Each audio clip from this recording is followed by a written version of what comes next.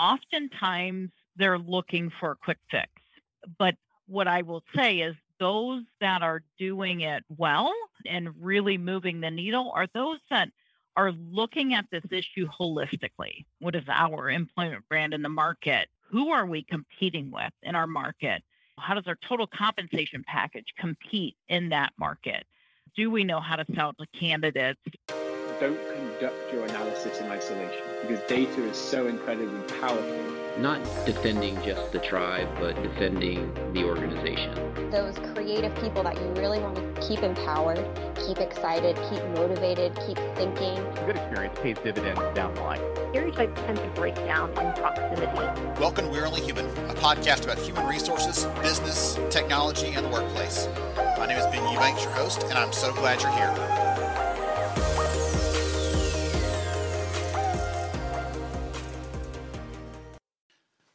Hey, this is Ben, and I hope you enjoy the conversation you're about to hear with Pam and Tim from over at Advanced RPO.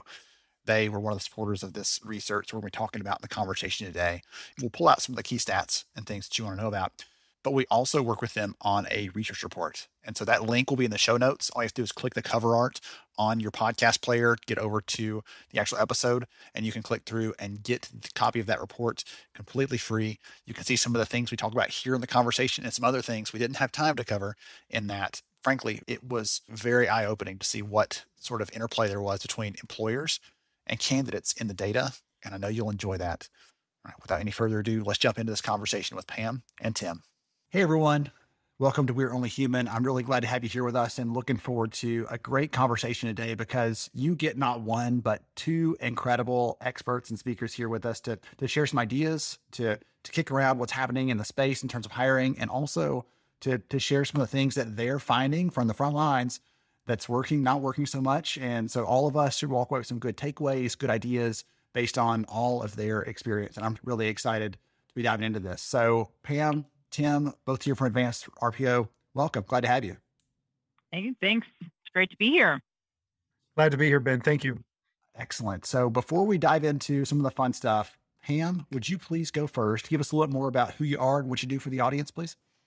Sure. Pam Verhoff. I have the pleasure of leading the team at Advanced RPO. I've actually worked in the RPO industry for the majority of my career, and over that time have just really enjoyed learning about so many companies and industries that we've supported over the course of my career. Right now, I really spend my time internally working with our leadership team on strategy. I'm also very involved with our customers, leading executive governance with all of our clients.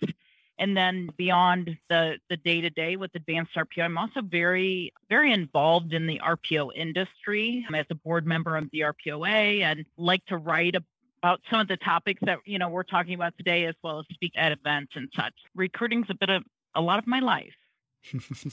Like the big piece of it. And I meant what I said earlier. Every time I have a conversation, I have the opportunity to have a conversation with either of you, but I end up learning something. I end up with some interesting takeaways. I go away thinking about the problem in a different way. So I'm thankful that the audience listening in here gets that benefit today. All right, Tim, over to you, sir. Sure. Tim Oyer, I'm head of sales and marketing here at Advanced RPO. I actually spend my week talking with prospects and clients through the various challenges and pains that they're facing. And so it's collaborating and just thinking through and helping them understand the options that they have. So it's interesting. And I'll share, this has been 3 decades for me in recruitment process outsourcing. So we've seen a lot of things, but some things haven't changed as far as what good hiring, the foundation of what good hiring looks like. So it's interesting, but there's a lot of new things today that we're seeing. And I will share that, a unique fact for you and the listeners, and I don't know that I like this term, but I don't know if Pam's been referenced as, but pioneers, I think in truck wagons and those types of things, Ben, but pioneer in the RPO trail. So, yeah. But I say that because when we started our first business in 1990, there was it wasn't called recruitment process outsourcing, and there was no industry. It's been broad, but we've seen a lot of interesting things, and the technology has certainly changed things, but it's not the cure-all for good hiring. Yes. The implication there is that you've been blazing a trail for quite some time, and we get the benefit of that expertise that you I tell everybody that the things that I know that I do well, I've screwed them up the first time. So you probably have some fun stories we could swap. Absolutely. At some point over a drink at an event somewhere. Maybe we'll get back together at some point in the future. All right. So I've been looking forward to this. So let's dive into it first up. And I'll tell you, we just finished, for the audience's sake, I didn't talk about this at the beginning, but we just finished a big study at Lighthouse. The team at Advanced came alongside us and supported that research and helped us to gather data, not just from employers, but from candidates as well. And so we saw some really amazing findings in there. I'm going to make sure and get the link to the report that we did with Advanced in the show notes for this episode. So you can click right over to that and check that out, because I think that is going to be the things we're talking about today in this conversation. You'll get to go deeper in that and learn more about what's happening there and see some ideas, see some of the data, things like that. So one of the things I wanted to key in on is that we're seeing in this data that more employers are saying that hiring is not just this talent level or HR level issue, but it's rising to the level of a business issue. And I'd love to get your take on that. Is that what you're hearing, you're seeing? What does that look like in practical terms? Pam, would you like to start us off? Sure. I would say yes. We absolutely are seeing organizations identify it and starting to try to address it at the business level. So I think there's certainly an awareness, and many organizations, even at the highest level in the organization, it's a strategic priority for them to solve. The challenge that I see is that in reality, I don't know that a lot of business leaders really know where to start or really know how to solve this, because quite frankly, it's a very complex issue. And it's not, I think historically they have pointed the finger to HRTA, right? To say, fix it for me. And now that they're being brought in to try to solution it, I think they are recognizing the complexity of it. Tim, can I ask a follow-up to that one? Throw it your way? Unless you have something out there. You probably did. I was going to ask a deeper question there, essentially, is for those leaders like Pam's talking about saying, okay, now we're suddenly, this ball's in our court. How are you working with the companies and these leaders to prepare them for those conversations or to elevate those conversations inside the business? Because it feels like in some cases, if it comes to where do we post to find them, or how do we review our candidates, or what our process looks like, most talent leaders are experts in that area. When it comes to how do I elevate this to suddenly, this is what it impacts on operational side. This is what it impacts in terms of profitability or customer satisfaction. We could impact those things depending on what levers you're pulling and hiring. How are you enabling leaders to have those conversations on your side? Yeah, a lot of what we're doing is, again, understanding the baseline of where the organization is today and helping to build a business case, if you will. So here's your reality. And so it's taking a holistic look at the landscape to say the basics. And so many companies don't have this or don't do these things, Ben. And that is, how competitive truly are you in today's world? So from a compensation, that's really important. But what's your website? What's your career site say about your culture? There's so many things that people need, that candidates and others are looking for. So it's helping put all that in a package. The executives are really understanding it's more than just getting a recruiter to hire someone. There's a lot of barriers. And so what can we do to help make them aware of those barriers, expose some gaps they may have and can resolve, and then just move forward so you can have the metrics that you want in your hiring program, get good quality hires. But it starts with understanding the baseline. And unfortunately, a lot of folks just don't have their finger on the pulse of really where they are with baseline metrics they need today to compete. I mean, that's startups and that's some Fortune 1000 companies at the same time. I had a bet going with Pam that you were going to bring up data first, probably. And so I think I won that one, or she won that. We're both won that one, probably, because she wouldn't take that bet. She'd know better. Any thoughts on how companies can get a grasp of that baseline, essentially? Because again, they're experts in their process, but we're so focused on just churning out, putting rear ends in seats, essentially. But we rarely pull back and say, okay, let's look at this holistically, to use your term. Let's look at this across the board and say, we've been doing this for a long time. Is it still the best way? How do we know? And so any thoughts on how, or like, these are the two numbers you've got to look at for your baseline, or you've got to know, you got to ask this question in order to really get a good grasp of where you are. Any hints on that side? I start with 99 questions, Ben, but I'll default to Pam so you can get a quick response. I think it starts with, what are you trying to accomplish as a business? What are your business initiatives? I think too many people are looking you should just be looking for what's your time to fill. And when at the end of the day, as organizations evolve, I think talent acquisition has to evolve with it to be able to meet the needs, whatever the new need is, if you will, of the organization. And I'll talk about just time to fill as an example. We have customers that are doing kind of class hiring. So they start people on certain days of the week or whatever. And we often they're asking about time to fill. And we have, I hate to say wake them up, but have the conversation to say, is time to fill really the right metric? I think honestly, the right metric is the fill ratio. If you need 10 people to start, do you have 10 people starting? It doesn't necessarily matter if it took 30 days or 10 to get those 10 starts there. That's really what matters. And so we really try to work with our customers to peel back the onion and really understand what's driving their organization so that we can put the right measures in place to really move the needle versus checking the box to say, okay, we are better than we were on this one particular metric. That reminds me, years ago, I interviewed here on the podcast, the head of talent acquisition at H&R Block. And one of the things she told me is, she said, our managers kept coming to me and they'd say, hey, we need a person. And she said, it felt like we were always just doing this. We can never quite connect because they're asking for something and they don't realize that to get that one person, that end result, I have to I need to look at 100 resumes to find that one person. And so she said, the next time someone came, she said, okay, I've taken the liberty of putting together the hiring funnel for this position based on the last time we filled it.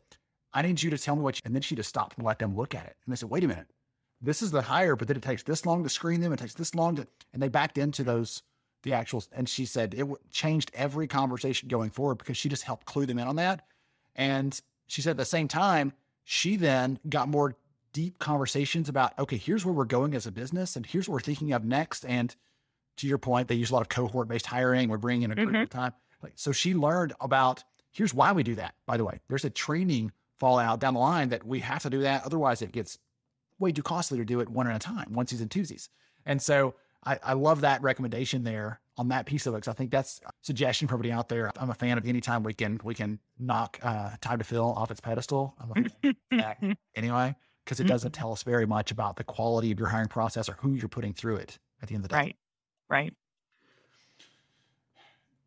Tim, early on when you started this conversation, you said you have seen hiring change and not change throughout all this time you've been exposed to the space. And I would love, if you are prepared to do this, I'd love to hear from you an example or two of this is what it has always taken. It's took it then, and it takes it now to be great at hiring. And then an example or two of how today is a radically different environment and it's evolved to everything else. Yeah, oh, absolutely. Absolutely. And it starts with designing the process to win. So we've always had the mindset, you need much like an assembly line at a plant, it's engineered to deliver a result. Hiring process needs to be engineered to deliver X. And you have to have, and we have a lot of data analytics here. We always have had, but you have to know where you are, and that's going to change week by week, month by month, quarter by quarter, et cetera. So you have to be aware so you have to have the process built to deliver. Next, you have to have a resource model that's experienced individuals that's appropriately resourced to help you with the ebb and flows of the hiring. And those sound basic. It's corny, but that's the secret of successful hiring. But you also then have to be realistic for those around you. And so again, measurement and data and baselines come into play to say, what is time to fill? What's candidate satisfaction? What's candidate quality? What's hiring manager satisfaction? What do all these things mean? And you better have good communications. Back in the day, we used to send out status letters to we were doing plant startups for paper mills and just automotive, et cetera. And you would get 10,000 to over 50,000 people apply. And that's at least 3 letters to every candidate. So that's before postage was what it is today, Ben, but that was what we used to do back in the day. And we would travel state to state and be gone for, weeks at a time, months at a time. That's the basics. That's the foundation for success with hiring, and then open dialogue with the hiring managers. Today, fast forward, still have to have those things in play. Technology's changed the world, but so has Amazon, meaning it's a billboard world. I want it to be easy. Almost every prospect we speak with, one of their first questions is, what technology can I invest in to make this go away? And you can't, because you have to have a process. Candidates need that personal touch and concierge service, if you will. But technology has changed, and the temperament of a candidate and a hiring manager no longer is it, we're coming together because we're humans and we want to talk. I think it's just, we've gone fast forward and no one has as much time to invest in each other. And so your process needs to filter. And the role that we play for most of our clients is really helping remove that transactional work that they call it. And we personalize that with the candidates and with the hiring managers. And so we're properly resourced to allow those things to come together and establish winning programs. So I don't know if there was any aha moments for you in that, but it's pretty basic. And Pam, I don't know if you have any comments on that, but what's old is new again for the most part. I would say yes. The foundation, as you said, is the process and quite honestly, the technology. But what has changed significantly is the expectation of candidates. And it doesn't matter what level. And the way we're operating today is significantly different because we have to address the need of the candidate in a way that's different than it ever has been. Whether that means the speed of the process, the complexity of the project. Candidates really, their tolerance level, the opportunities are abound, right? So therefore, if the process that I have is too cumbersome or just it takes too much of my time, I can go elsewhere typically to find an opportunity. So people are doing that. So insert more technology to help move the process a bit quicker while still providing the balance of relationship to ensure that at the end of the day, it's a partnership, right, between the employee and the employer. And we want to make sure we're matching the right talent. And so that takes a lot of personal touch as well. So it's really a balancing act while doing it at a high level of speed.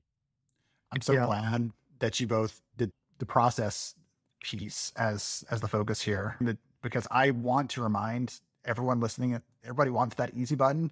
Like, I am still looking for it.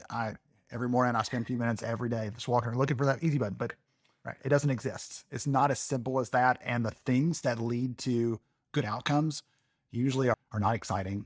They're not wow, like I never would have thought about that. We should have a good team that's properly trained, that's equipped to do the work, that has the right tools at their fingertips. Right? Yes, we all know those things. We're looking for the easy thing. And so I'm glad we're really touching on some of those core fundamentals of what great hiring looks like. Tim, I think you had one thing you were going to chime in there potentially. Yeah, I did. And that's regarding technology. And I think Pam would agree with me. It plays a big role. You must have this, but it starts with the client's and the company's applicant tracking system, ATS, that ensuring it's configured to deliver the reports, obtain the data points you need, but also to make sure that it's built for the candidate and the hiring manager and HR. So it's a win-win-win there. It's also imperative in today's modern candidate has expectations that they can apply mobile. Most folks just don't have that, unfortunately.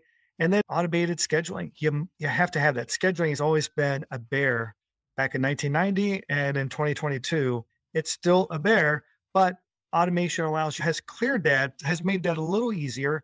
But those are the primary areas you need technology. Now, there's a lot of other things you can use, but we're talking with folks that still just don't have some of those, the essence of real technology can really help optimize. And those are the things that candidates expect. If you don't have it, they're moving on to another opportunity. And I'll actually make it even worse for everybody listening into this, by the way. Not only will candidates in general move on, but the highest performers that have the most choice in the market, they're the ones that are going to have the lowest tolerance for a crummy or high friction kind of process. So this isn't just you losing out on, we're willing to put up with some people not continue to do this workflow or this 87 click apply process, but to say the people who are the best performers, the ones that you really want on your team versus over at the competitor, they're the ones you're going to miss out on the most often. There's a high population that's going to just say, I'm not putting up with this. I'll find some other place to do this. So Tim, actually, you sparked another thought that it's something we haven't touched on yet. And I think is a really key component to success is hiring managers. One thing that we are finding time and again and spending more time as we are engaging with new customers, we're spending more time with hiring managers, educating them on what the market is today, what expectations of candidates are and such. I think often that component is over and it causes challenges, right? If hiring managers are still, quite honestly, they need to be selling the opportunity alongside of screening candidates for these roles. And if they're just the old school hardcore, just like I'm gonna just work Ben here to see what Ben has, like that doesn't work. And helping them understand the best way to screen candidates while also selling the opportunity, the organization, and understanding what's important to Ben, that piece is really critical and one that's very often overlooked. It's funny because when I am naturally shy, okay, in person. So that's a heads up for everybody out there listening in. If we meet in person, expect that a little bit. When I started recruiting, I was nervous about that part. It was part of my mini job duties as an HR professional. And so they said, hey, you go recruit something too. Okay, why not? But I was nervous. What I found was I actually got excited about those pieces you're talking about there because I found that many of our hiring managers were like, here's the job. Do you want it? And we are an amazing company. You would love to work here because here's how we treat people. And I got excited about those things. And so it made it easy for me to, when I was around hiring managers, you talk about this better than I do. I said, because I'm not talking about the job. I haven't mentioned the job yet. I'm talking about what it feels like to be here and what it feels to be someone that works here. This is how they feel. We see it in the data from current employees.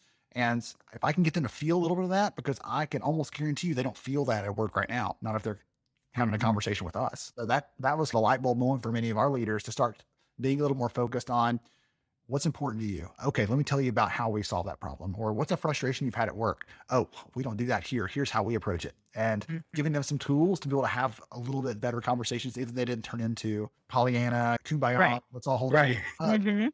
It still gave them some tools to have those conversations with people who are coming in for the jobs. And it wasn't just take it or leave it. Here's a job. So I think that's really interesting.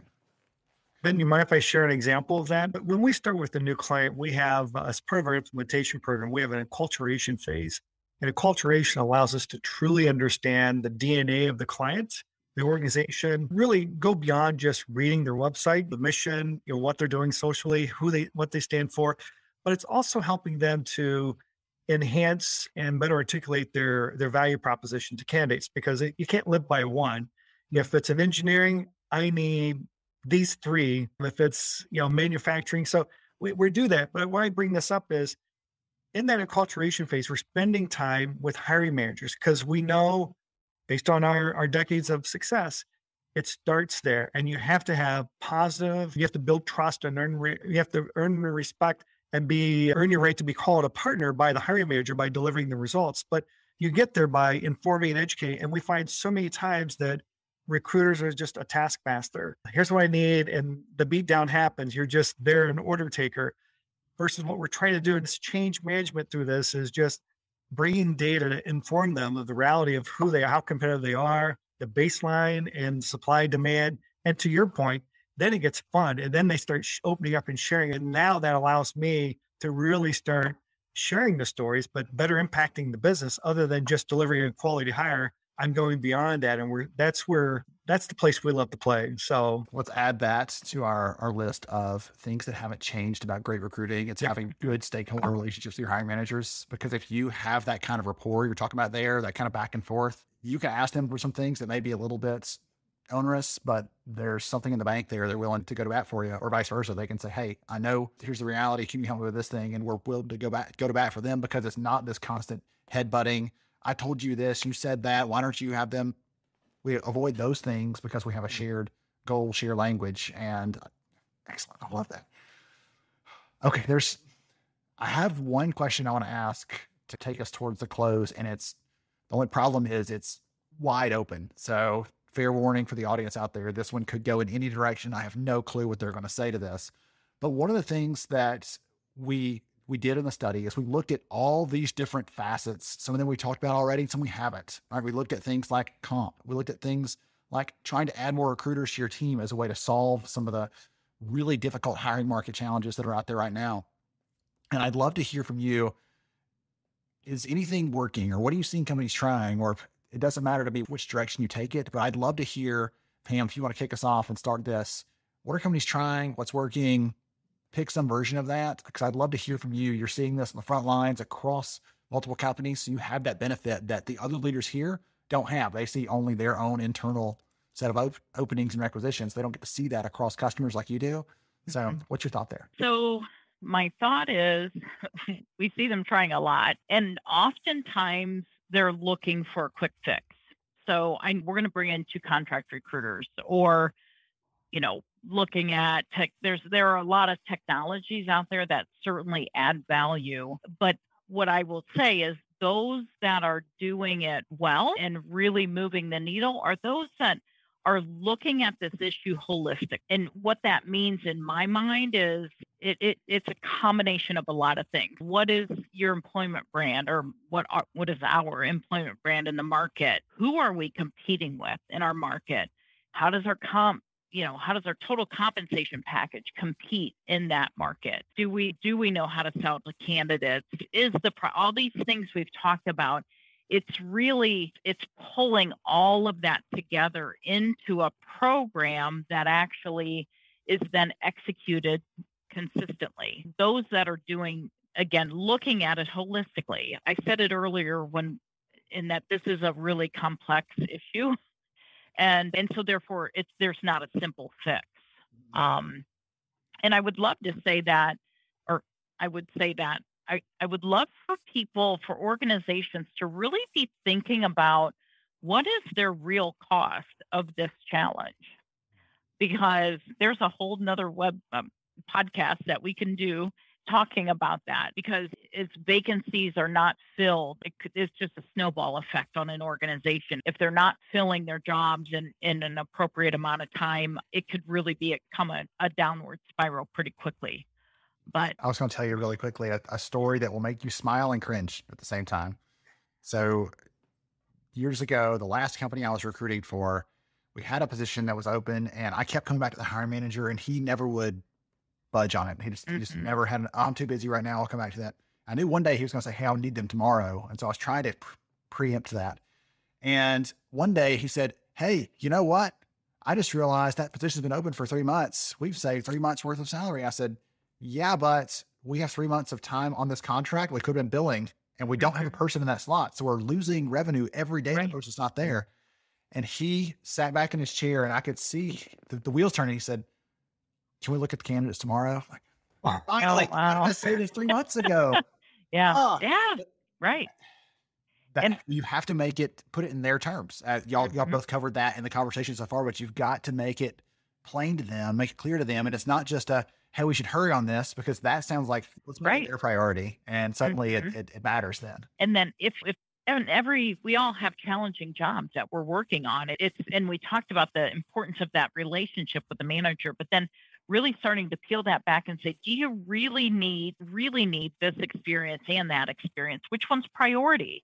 And let's focus on the priority, and can you train the other a bit and help them work through that challenge as opposed and giving them options. And honestly, then as you do that, you can demonstrate how that opens up the pool of candidates in the market. And we talk a lot about using the data, but what we find is hiring managers, they really are starting to really yearn for that type of information, because that does help them make better decisions for the organization. Yes. Excellent.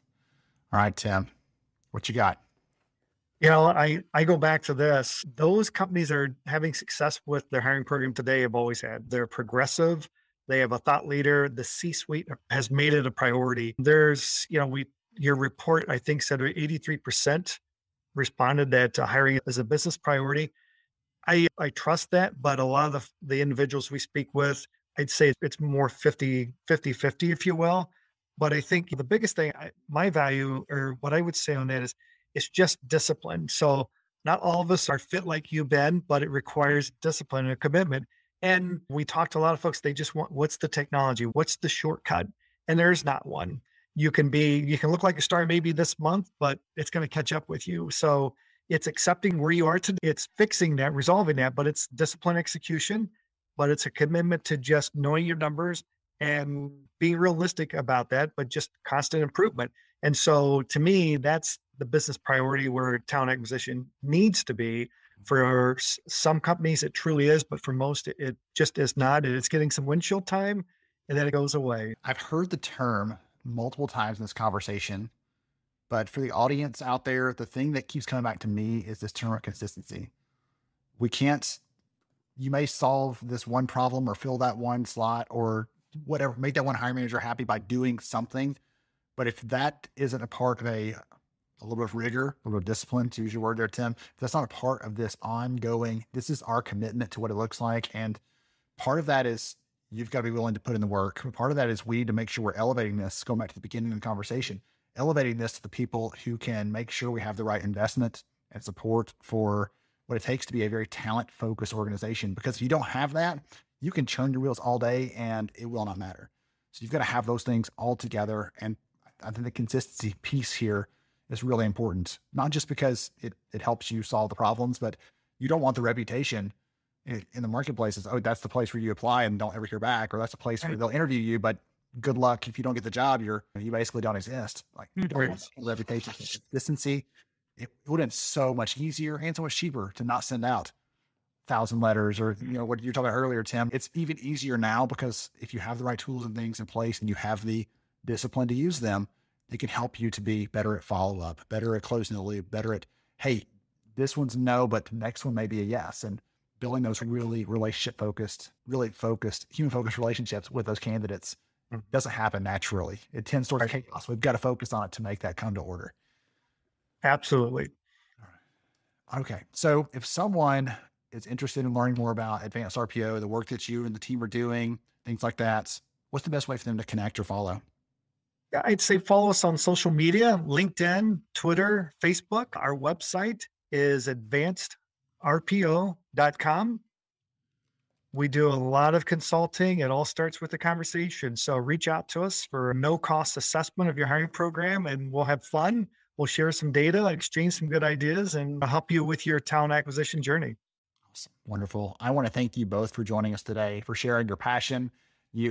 Tim, like it or not, you are pioneers, right? You're blazing a trail and you're giving great advice and great suggestions to the employers out there, reminding them that there's no easy button for hiring. So thank you both for spending some time with us today.